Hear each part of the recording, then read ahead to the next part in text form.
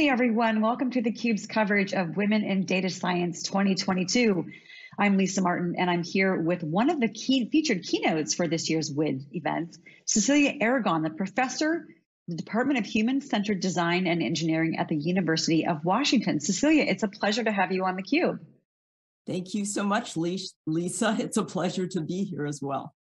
You have an amazing background that I want to share with the audience. You are a professor, you are a data scientist, an aerobatic pilot, and an author with expertise in human-centered data science, visual analytics, aviation safety, and analysis of extremely large and complex data sets. That's quite the background. Well, thank you so much. It's all very interesting and fun. And as a professor, you study how people make sense of vast data sets, including a combination of computer science and art, which I love. And as an author, you write about interesting things. You write about how to overcome fear, which is something that everybody can benefit from, and how to expand your life until it becomes amazing. I need to take a page out of your book. You were also honored by President Obama a few years back. My goodness. Thank you so much. Yes, I've had quite a journey to come here, but I feel really fortunate to be here today. Let's talk about that journey. I'd love to understand if you were always interested in STEM, if it was something that you got into later. I know that you are the co-founder of Latinas in Computing, a passionate advocate for girls and women in STEM. Were you always interested in STEM, or was it something that you got into in a kind of a non-linear path? I was always interested in it. When I was a young girl, I grew up in a small Midwestern town, and my parents are both immigrants. And I was one of the few Latinas in a mostly white community. And I loved math, but I also wanted to be an astronaut. And I remember when we were asked, I think it was in second grade, what would you like to be when you grow up? I said, oh, I want to be an astronaut. And my teacher said, oh, you can't do that. You're a girl. Pick something else. And so I picked math, and she was like, okay. So I always wanted to,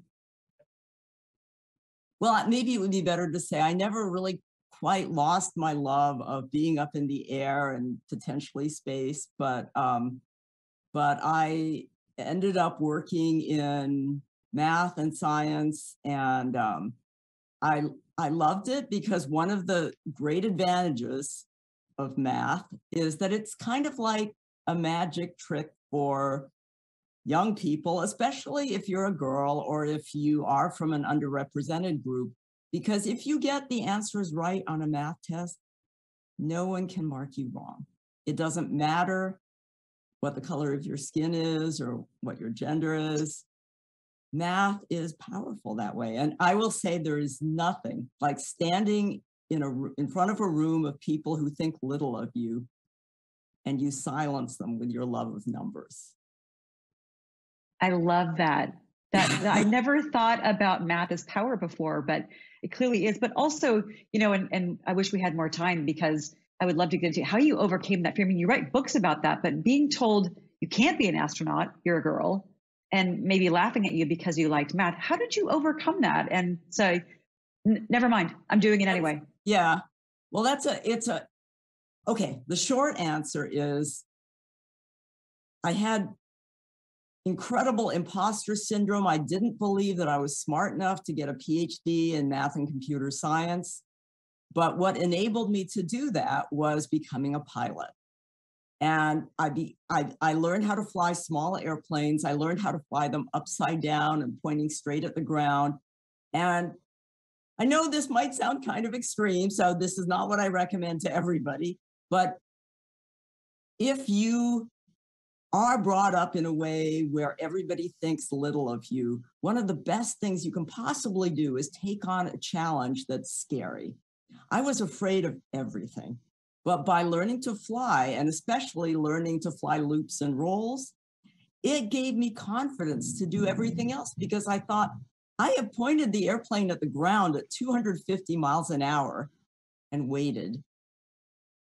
Why am I afraid to get a PhD in computer science? Wow, how empowering is that? Yeah, It really was.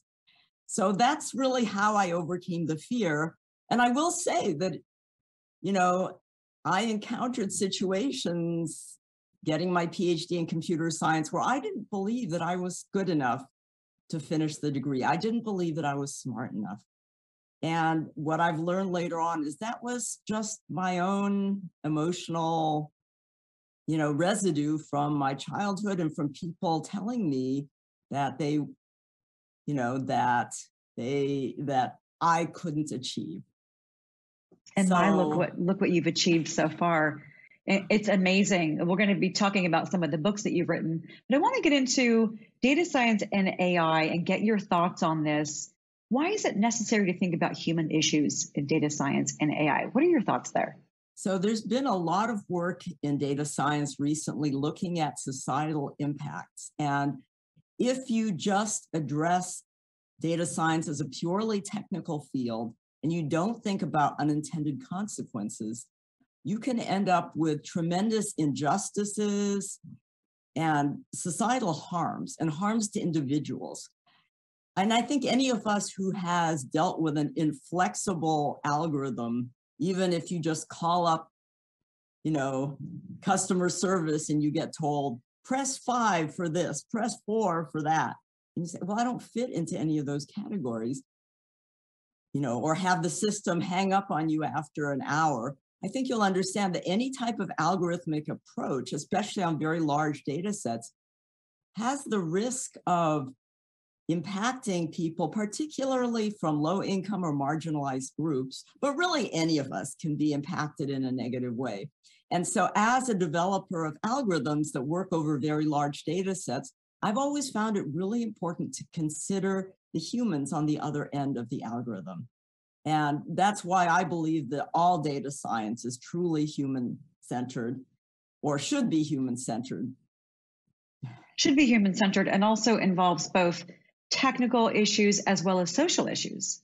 Absolutely correct. So one example is that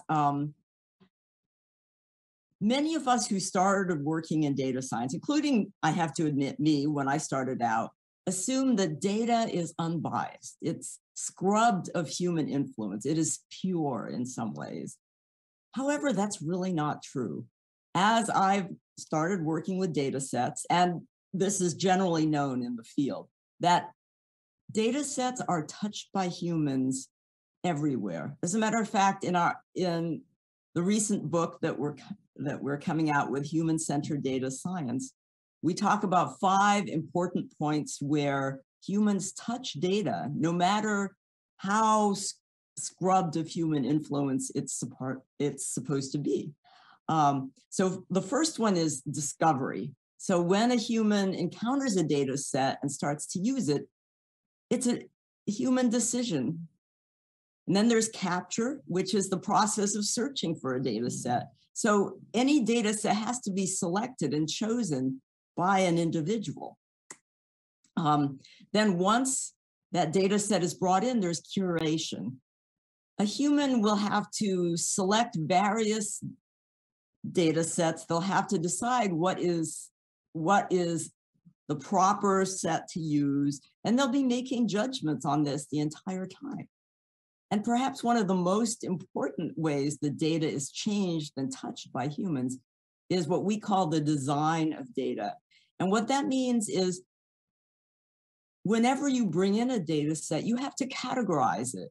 You know, for example, let's suppose you are a geologist and you are classifying soil data. Well, you don't just take whatever the description of the soil data is, you actually may put it into a previously established taxonomy, and you're making human judgments on that. So even though you think, oh, geology data, that's just rocks, you know, that's soil, it has nothing to do with people, but it really does.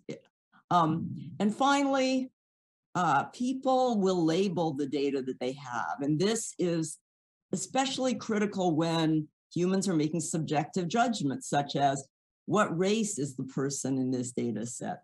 And they may judge it based on looking at the individual skin color. They may try to apply an algorithm to it, But you know what? We all have very different skin colors. Categorizing us into race boxes really diminishes us and makes us less than we truly are. So it's very important to realize that humans touch the data. We interpret the data. It is not scrubbed of bias. And when we make algorithmic decisions, even the very fact of having an algorithm that makes a judgment, say, on whether a prisoner is likely to offend again, the judge, just by having an algorithm, even if the algorithm makes a recommended statement, they are impacted by that algorithm's recommendation. And that has obviously an impact on that human's life. So we need to consider all of this. So you just given 5 solid reasons why data science and AI are inevitably human-centric, should be. But in the past, what's led to the separation between data science and humans? Well, I think a lot of it simply has to do with incorrect mental models. So many of us grew up thinking that, oh, humans have biases, but computers don't. And so if we just take decision-making out of people's hands and put it into the hands of an algorithm, we will be having less biased results. However, recent work in the field of data science and artificial intelligence has shown that that's simply not true, that algorithms reinforce human biases, they amplify them. So algorithmic biases can be much worse than human biases and can have greater impacts. So how do we pull ethics into all of this, data science and AI, and that ethical component, which seems to be that it needs to be foundational? It absolutely has to be foundational. And this is why we believe, and what we teach at the University of Washington in our data science courses, is that ethical and human-centered approaches and ideas have to be brought in at the very beginning of the algorithm. It's not something you slap on at the end or say, well, I'll wait for the ethicists to weigh in on this. No, we are all human. We can all make human decisions. We can all think about the unintended consequences of our algorithms as we develop them. And we should do that at the very beginning. And all algorithm designers really need to spend some time thinking about the impacts that their algorithm may have. Right. Do you find that people are still in need of convincing of that, or is it generally moving in that direction of understanding we need to bring ethics in from the beginning? It's moving in that direction, but there are still people who haven't modified their mental models yet. So we're working on it. And we hope that with the publication of our book, that it will be used as a supplemental textbook in many data science courses that are focused exclusively on the algorithms, and that they can open up the idea that considering the human-centered approaches at the beginning of learning about algorithms and data science and the mathematical and statistical techniques, that the next generation of data scientists and artificial intelligence developers will be able to mitigate some of the potentially harmful effects. And we're very excited about this. This is why I'm a professor, because I want to teach the next generation of data scientists and artificial intelligence experts how to make sure that their work really achieves what they intended it to, which is to make the world a better place, not a worse place, but to enable humans to do better and to mitigate biases and really to lead us into this century in a positive way. So the book, Human-Centered Data Science, you can see it there over Cecilia's right shoulder. When does this come out, and how can folks get a copy of it? So it came out March 1st, and it's available in bookstores everywhere. It was published by MIT Press, and you can go online, or you can go to your local independent bookstore, or you can order it from your university bookstore as well. Excellent. Got to get a copy of, get my hands on that. Got to get a copy and dig into that, because it sounds so interesting, but also so thoughtful and clear in the way that you describe that, and also all the opportunities that AI, data science, and humans are going to unlock for the world and humans and jobs and great things like that. So I'm sure there's lots of great information there. Last question, I mentioned you are keynoting at this year's WiDS conference. Talk to me about like the top 3 takeaways that the audience is going to get from your keynote.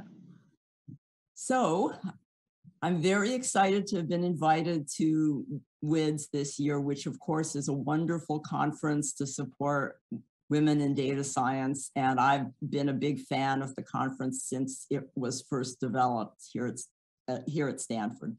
The three top takeaways I would say is to really consider that data science can be rigorous and mathematical and human-centered and ethical. It's not a trade-off. It's both at the same time. And that's really the number one that I'm hoping the keynote will bring to the entire audience. And secondly, I hope that it will encourage women or people who've been told that maybe you're not a science person, or this isn't for you, or you're not good at math. I hope it will encourage them to disbelieve those views and to realize that if you, as a member of any type of underrepresented group, have ever felt, oh, I'm not good enough for this, I'm not smart enough, it's not for me, that you will reconsider, because I firmly believe that everyone can be good at math. And it's a matter of having the information presented to you in a way that honors the background you had. So when I started out, my high school didn't have AP classes. And I needed to learn in a somewhat different way than other people around me. And it's really something that what I tell young people today is, if you are struggling in a class, don't think it's because you're not good enough. It might just be that the teacher is not presenting it in a way that is best for someone with your particular background. So it doesn't mean they're a bad teacher. It doesn't mean you're unintelligent. It just means that maybe you need to find someone else that can explain it to you in a simple and clear way. Or maybe you need to get some scaffolding, that is, take extra classes that will help you, not necessarily remedial classes. I believe very strongly as a teacher in giving students very challenging classes, but then giving them the scaffolding so that they can learn that difficult material. And I have longer stories on that, but I think I've already talked a bit too long. I love that, the scaffolding. I think the one of the high level takeaways that we're all going to get from your keynote is inspiration. Thank you so much for sharing your path to STEM, how you got here, why humans, data science, and AI have to be foundationally human-centered. Looking forward to the keynote. And again, Cecilia Aragon, thank you so much for spending time with me today. Thank you so much, Lisa. It's been a pleasure. Likewise, for Cecilia Aragon, I'm Lisa Martin. You're watching theCUBE's coverage of Women in Data Science 2022.